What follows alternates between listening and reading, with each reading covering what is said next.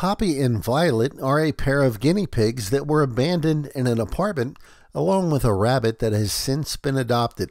When the ORCA staff arrived at the apartment, the animals were found in neglectful living conditions and were very scared because of little social contact. Poppy is a female with medium-length brown hair with some white hair mixed in.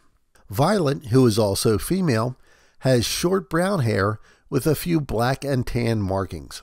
They love their fresh vegetables, timothy hay, and a few treats, and they are a lot more social since being rescued.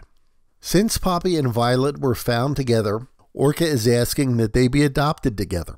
They seem to be a bonded pair. Poppy and Violet are the pet of the week and are available for adoption at ORCA, 608 North Lime Street in Lancaster City. Contact ORCA to arrange a meet and greet.